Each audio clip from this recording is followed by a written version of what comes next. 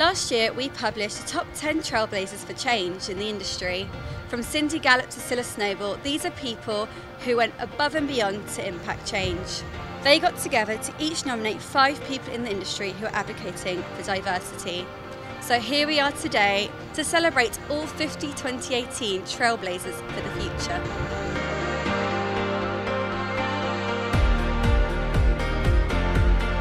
Well, I was lucky enough to be one of the Trailblazers last year at the end of 2017, and we thought it would be great to get all the top 10 Trailblazers together and see what we could do to trailblaze. So we all met at A&B and we decided to mount this initiative together.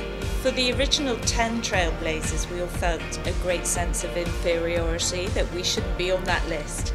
So we thought, wouldn't it be great to honour the Trailblazers of the future who were out there in the industry driving change through their diversity programmes, through the work they are doing, for the campaigning they're doing, for the new ways of working that they are displaying in an industry in a constant period of flux.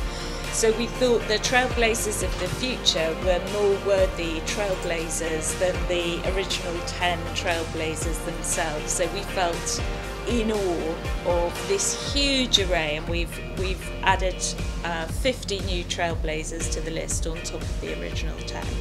We wanted this to augment beyond the 10 original Trailblazers into 50 Trailblazers who were out there in the industry, supported by the industry, making change happen within the industry. And I think we can support them by celebrating them, celebrating their work, the way they work, and their embodiment of a future in an industry that's changing all the time.